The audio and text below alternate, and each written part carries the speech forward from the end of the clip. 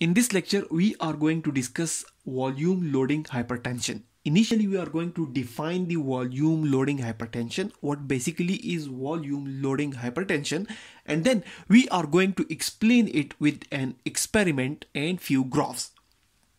So let's start. Basically, volume loading hypertension is hypertension caused by the excess accumulation of extracellular fluid. Hypertension is basically the increased arterial pressure. The normal level of arterial pressure is around 90 millimeter of mercury, and when the mean arterial pressure or the blood pressure basically remains above their upper level of normal, then it is considered as hypertension. Now, hypertension could be due to the accumulation of salt, it could be due to the accumulation of extra volume, or it could be due to defects in the excretion of the fluid volume. Now, we have discussed one thing again and again, that the arterial pressure has two basic determinants. The arterial pressure has two basic determinants. One is basically the intake of salt and water, which is being shown here in this graph, and the other is the renal function curve, or the excretion of the fluid with the help of kidneys.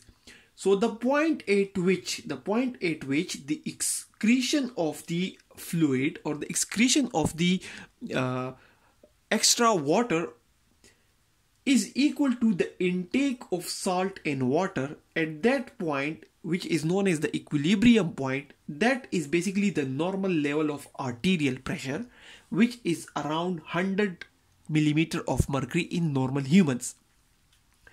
To explain the volume loading hypertension, we will take an example of a dog, an experimental dog. Now, we have basically to increase the intake of salt in water in the dog and prove that due to the accumulation of excess fluid, we can basically raise or increase the arterial pressure, or we can cause the hypertension, and that will be basically the volume loading hypertension. Now, suppose for example we have a dog from which 70% of the kidneys are removed. Initially 35 to 45% of the left kidney is removed. Initially 35 to 45% of the left kidney is removed, and then the entire right kidney is removed. In this graph, we are showing the mean arterial pressure over here, and the number of days are here. So initially, in few days, before 20 days, 35 to 45% of left kidney was removed, and then the entire right kidney was removed. But the ultimate result was removal of around 70% of the kidneys. And the purpose of this removal of the kidneys was basically to bring some changes in the renal function curve, or to bring some changes in the functions of the kidneys or the renal functions. When basically kidneys are important in the regulation of arterial pressure, that is our main topic, the role of kidney in long-term regulation of arterial pressure. So that's why we are basically discussing different topics related to the role of kidney in regulation of arterial pressure. Now, as 70% of the kidneys are removed, this curve, the renal function curve, is disturbed. What happens after removal of 70% of the kidneys from the dog? The arterial pressure, the mean arterial pressure, which is being shown here, it slightly increases. And this equilibrium point, which was initially at 100 millimeter of mercury, at this point it shifts slightly towards this point, and it becomes 106 millimeter of mercury. At this very point, the intake of salt and water has not been changed, but the functions of the kidneys are being changed or manipulated by removing the kidneys so that the kidney cannot properly excrete the excess water or the fluid. So when this function of the kidney is manipulated and the renal functions are disturbed, it leads to a slight increase in the arterial pressure from the normal of 100 millimeter of mercury to 106 millimeter of mercury. These are basically same graphs which are basically showing the intake and output on the y-axis and arterial pressure on the x-axis. Now this dog is basically now given 0.9% saline, or the dogs are basically given water in which there is salt, which is basically 0.9% saline. Now is the water which contains more salt, it basically cannot quench the thirst, because salt cannot be easily removed from the body, and on top of that the kidneys are also not functioning properly because 70% of the kidneys have been removed. So salt is being loaded in the body of the dogs. Salt is being loaded in the body of dogs, and which leads to accumulation of excess fluid.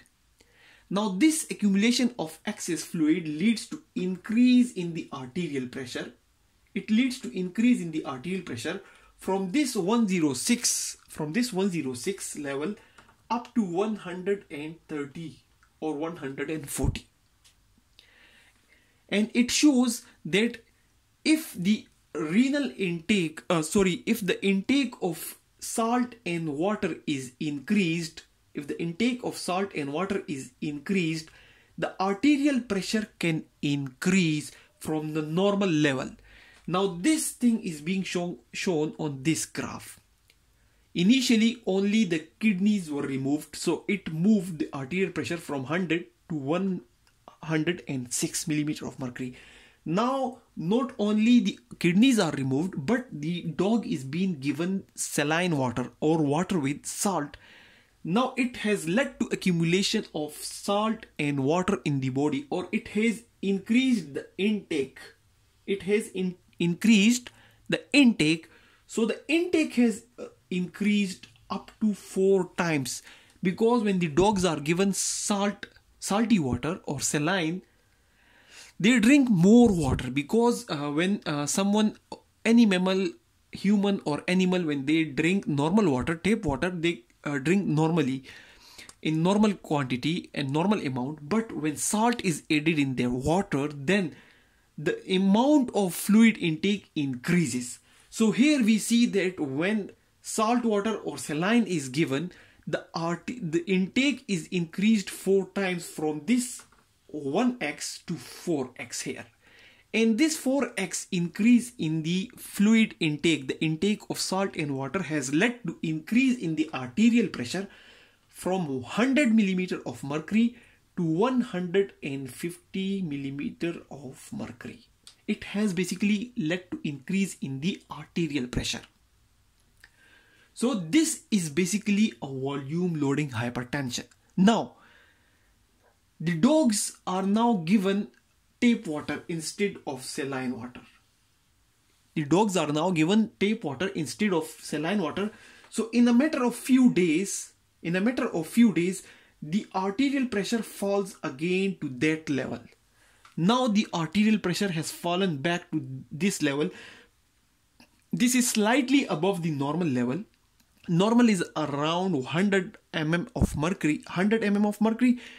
This is around 106 mm of mercury. It is because of removal of the kidneys, because we have two important determinants. One is the renal functions and the other is the intake of salt and water. So initially we only manipulated the renal functions, then we loaded the dogs with the salt water, and now again we are giving the dogs tap water, which is normal water, which is not containing salt. So it leads to decrease in the arterial pressure. And after few days, when the arterial pressure has remained at the normal level or a slightly elevated level, the dogs are given salt water once again. They are given salt water once again. This time the dogs drink even more water, because initially when they were taking the saline water or water with salt, they were not drinking so much. But now this time they have become used to this saline water, so they are drinking even more. So it has led to a more increase in the arterial pressure, even more than the previous top. Previous top was here, now this new top is here and here. So it has even increased up to 140 or 150 millimeter of mercury. So we can see that it has increased more. Now it shows that when the kidneys are removed, the arterial pressure slightly increased due to the disturbance of the renal functions, because the volume of water cannot be removed from the body. It leads to slight excess accumulation. But when a saline water increased intake of salt and water is given, the intake is increased up to 4 times, then there is a tremendous increase in the arterial pressure.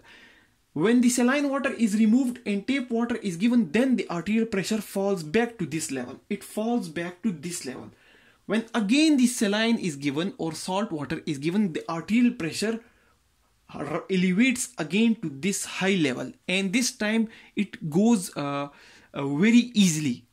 So this experiment and these graphs are basically demonstrating the effect of volume loading hypertension, and they are basically trying to prove that when the accumulation of salt and water is increased from 1 time up to 4 or 5 times, then when the intake of salt and water is increased and the renal functions are not properly, like the kidneys are not functioning properly, there is accumulation of excess fluid in the body, and it leads to hypertension. And this type of hypertension is known as volume loading hypertension.